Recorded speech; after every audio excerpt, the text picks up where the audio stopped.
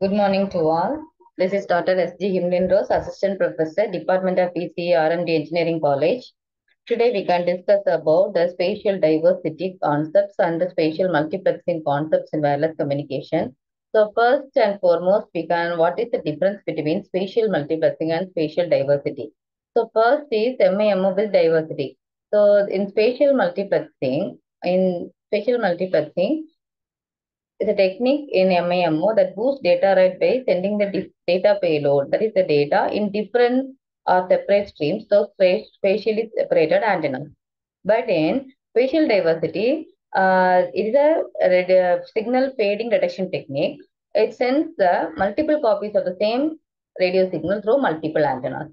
So that is the difference between, so same as per the illustrated in the diagram, the same copies will be transmitted and received through multiple antennas. In the here, the same data is divided into several streams and spatially separated antennas and transmitted. So this is the difference between the spatial diversity and the spatial multiplexing. So what is spatial multiplexing?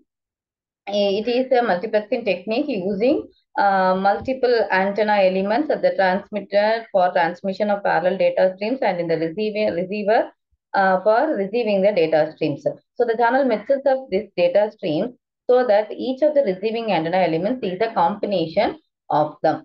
So first, if the channel is well behaved, the received signals represent linearly independent condition. So we can describe the principle of spatial multiplexing by using this diagram. So when the transmitter knows the channel, we can develop another situation without any case, we can have to represent the data. So from the description, important principle is the number of the data streams cannot be larger than the number of transmitted elements, even though it is first separated as serial to parallel converter. So NT transmitting antenna elements, we can form NT different beams. So in the encoding step, it is going to use space-time layer encoding and decoding. So in the receiving side decoding, the transmitter side encoding. So mainly it is going to use D-blast as well as D-blast structure. And then each encoded data bits will be up-converted and transmitted to NT number of transmitting antennas. On the receiver, we have NR number of antenna elements to form NR beams and also point them to different antennas, and it will be again up converted. And in the receiving side, we are going to use space-time processing and decoding. So the decoding, it is just opposite of the encoding, and each data is now have to transmit as a single data. So it will be converted, it will be parallel given to parallel to serial converter, and then it will be transmitted. So, but it is very important to notice that the number of input outputs will be having an upper limit. If the two data streams are transmitted in the same input output, then the receiver has no possibility of sorting them out by forming different bits. So layered space-time codes are used. So mainly the preferred one is vertical blast or B blast. So this is the commonly used encoding technique as well as H blast.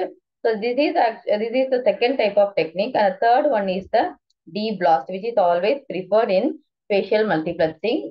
A layer coding as this is a separate topic, so we don't want to discuss much in here. So if you have NR number of transmitting antenna elements and NR number of receiving antenna elements, the data rate is increased by a factor of minimum of NT, NR. So in the previous, all the structures and the diverse techniques, it is nothing but it is the product of NT into NR. Now we have increased the data rate or the capacity by the minimum value of NTR, NR. Okay. So this is how the principle is explained. The number of possible data elements will be limited by NT, NR, N is the number of significant input outputs.